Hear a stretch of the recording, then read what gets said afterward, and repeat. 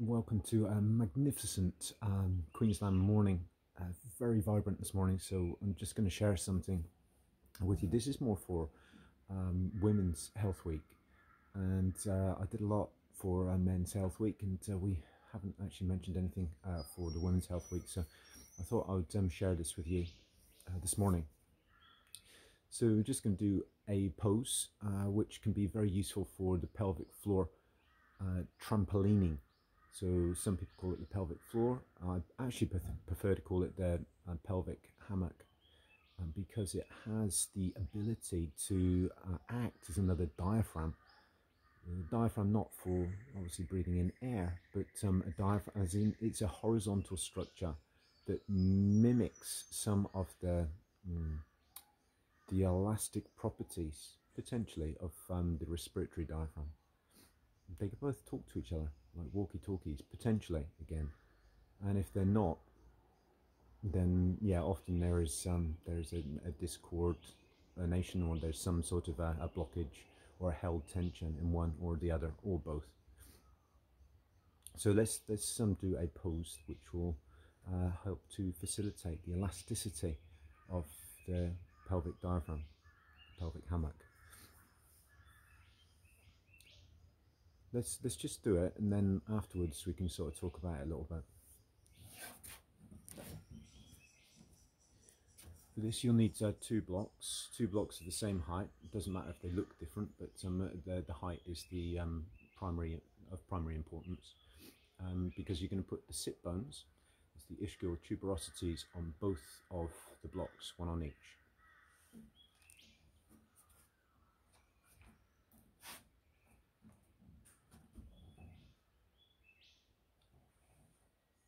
Just sitting nice and comfortably with both of your sit bones on the blocks, you can position your feet in a way that feels like you're slightly challenging, not forcing, just challenging the groin region to stretch out a little bit more. Once you've done that, you put the elbows of both arms into the inside of your lower thigh, and then we can start to open a little bit. We can start to use our hands and arms, forearms, as a bit of a fulcrum force, a lever, to open up the two legs. And it doesn't have to be extreme. You can just get a little bit of a sense of widening and stretching in and around that groin region, and obviously your hips as well. If you want to take it a little bit further, obviously take your feet out a little bit further, and then we can put the fists together. So that just takes the hips out a little bit wider, or the legs out a little bit wider. So coming back into a position, the namaste sort of position, your palms together, palm meeting palm. Then you can start to contract and release the pelvic floor. You might want to do that by getting a sense of the anal sphincter muscle, or the area around the vagina. Just contracting, releasing, contracting, releasing, contracting, releasing. Once you've got the sense of one of those areas, or both, then you can start to get a sense of an aspect of the musculature that is more internal and further up. So the pelvic floor itself, contracting, releasing, contracting, releasing. The reason I say it in that way, as in you first have a focus point, such as the anal sphincter muscle, to begin with, is because often the pelvic floor is a little bit, well, not there. It can sometimes become quite numb or dissociated, or not apparently in the sensorium. It can be a little bit distant. So that's another reason for doing this particular pose. Just contracting, releasing, contracting, releasing. And incidentally, that dissociation is a key feature for both genders. It's a very common area of dissociation. Who knows for what reasons? Often because it's the end of the body we don't necessarily, acknowledge that much. Some people it might be too much. Who knows? But it starts to become an area that is not necessarily in balance or in tune with the same sort of sensitivity, for example, as the hands, and so on and so on. Okay, so in this position, contracting, releasing, it becomes like a trampoline. Now, it's the releasing which is the most important aspect here. So it's almost like letting go and getting a sense of that letting go. So maybe contracting for a couple of seconds and then releasing for a slow count of, say, maybe 1, 2, and then contracting again, maybe for a count of 1. Or if you want to, 1, 2, 1, 2, 3, 4. 1, 2, 1, 2, 3, 4. It's actually the other way around, so it looks a little bit like that. 1, 2, 1, 2, 3, 4. 1, 2, 1, 2, 3, 4. And you can alter the ratio, of course. So 1, 1, 2, 1, 1, 2. I suggest you do, sorry, that's not altering the ratio. So you can go 1, 1, 1, 1, or 1, 2, 1, 2, or 1, 1, 2. Or if you want, you can lengthen the out as well. So 1, 1, 2, 3. Play with that. Play with the ratio just to get a sense of what is affording you more of an awareness, a sensitivity of the area, and keep working it like that. Now, this is only a priming technique in order to get to the non-technique. What is the non-technique? The non-technique is to feel the essence of non-doing. So not needing to actually do anything, any of the contractions, but to feel the area, the arising and the passing, and actually not just that area, but the whole of the body. We're only using this as an example area.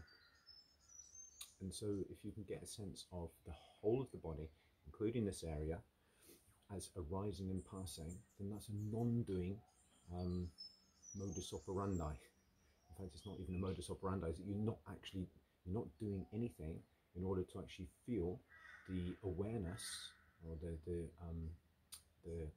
the essence of your physiology. The essence of your physiology is arising and passing. It's a hum. There's a hum at the depth of an engaged physiology. A numb physiology is not an optimized physiology. It's a physiology which has gone into auto drive. Some sort of habit or pattern of experience will prevent the full utility of that particular region, or the whole body perhaps. Put that into a little bit of a context using a few metaphors. I like to use the metaphor of the dit dit, hut hut, la la, and So the dit dit here is the way the dualistic mind wants to operate. See, this is right, dit, this is wrong, dit. This is up, this is down. This is black, this is white. Dit, dit, dit, dit, like a robot. It's like a dit, dit robot, which is useful to understand that here's an object that I want to differentiate from that object. This is a particular way of perceiving the world, and that's the opposite way. So it's the opposite, sort of playing with each other, really. The hut hut is where the survival response of overriding this object, hut hut hut hut. You know, imagine one of these SWAT teams sort of going into an environment to override the enemy, hut hut hut, or getting away from a particular predator, hut hut hut hut, run run run run run run. Sorry about the metaphors, but they're quite useful when you understand that there is a way of perceiving objects in a way of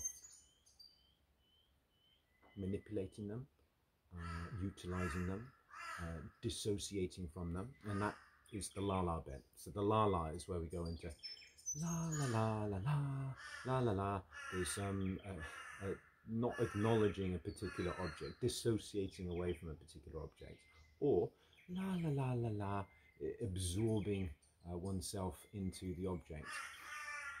This is still a form of duality because there's still the I that's getting absorbed into the object, or there's the eye that's getting away from the object, but it's a form of dissociation, not acknowledging that there is an essence to that object that can be felt as not separate, and that's where the comes in. It's the hum of the body, the undercurrent, which is there all the time potentially. When there is awareness of that undercurrent, there is an amplification of the physiology at its essence, its source, which enhances the physiology, enables the cells to divide at the time that is most opportune. It helps other cells to talk to each other, helps the ligands and the receptor sites come into a vibration that attunes. And of course, you know, there are millions of receptor sites and trillions of ligands, and obviously, you know, the body's full of them. So if we can get into a sense of feeling the essence of our physiology, we will optimize it. No two ways about it. It's not rocket science, really. In fact, actually, it's the simplicity of simplicity. We have binary simplicity, which is usually the simplicity that people who allude to keep it simple, stupid. Yeah, you've heard of this this acronym. Keep it simple, stupid is usually alluding to this binary simplicity. Actually, this isn't the simplicity I'm talking about here. If we're talking about insight simplicity, what is, then it's a felt sense. It's a deep, non-dual, a non-doing simplicity. So we have the binary simplicity, which is BS, and we have the real insight simplicity that you can't put into a right or a wrong, a good or a bad, a black or a white. It just is. Insight simplicity, it is. That's what it is. And it is so simple. Okay, enough of that. This is the position. So this is the position to really enhance the ability for that pelvic floor to contract. Let's get it right. Contract, release. Contract, release. Contract, release. And then to go completely still with the echo of what you've just practiced. The echo will ignite the engine. It will ignite the ability to feel that deep physiology as a hum, a deep hum. Not a dualistic need to change it or to alter it, but just to feel the natural ability, the natural source of your own physiology in this region and the whole of the body. So let's bring in the rest of the body now. So now we got that hum, or the sense of the hum. Rub the hands together. Two very useful areas to just contact. It's a cold morning this morning, so let's do it for a little bit longer. One hand onto the area just below the navel. Other hand onto the base of the skull, leaning forwards a little bit, but tucking in the chin with your head. And getting a sense of those two regions.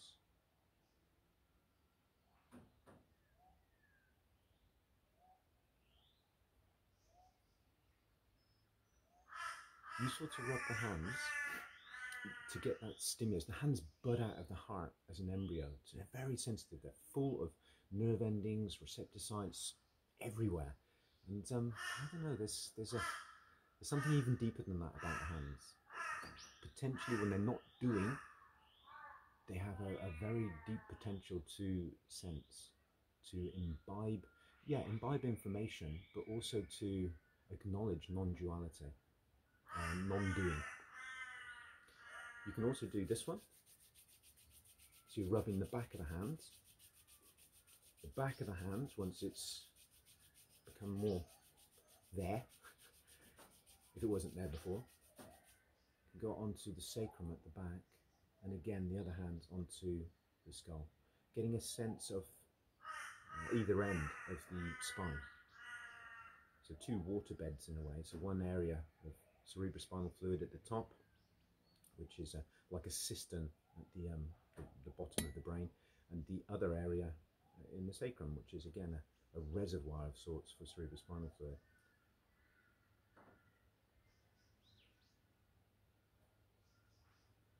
It's more than a reservoir actually, because it is subtly moving all of the time, potentially. It's like liquid light. So you're in contact with the pelvic floor and the echo that lets it go hum. The rest of the body is rising and passing at a very fluid and potent level, and you're also getting a sense of either pole of your spine, of your vertebrae.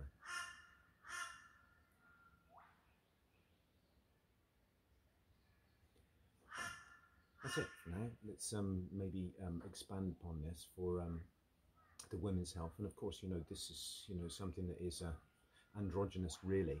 I mean, anybody will get benefit from doing this. I'm just using this as an exemplar for Women's Health Week when it comes. So it's androgyny. It's also it's non-duality. It's non-doing. It's a way of becoming aware of something that's almost embryonic. Not needing to, you're igniting something in order to get to the essence of the non-doing, which, you know, is the essence of, in a way, relationship. So you get a sense of another person, and then you no longer have an intent, or you drop the intent, or you realize that there is something much deeper than intent, and you become one with that person or thing or group of people. You're sensing the essence, which is a non-dual interaction.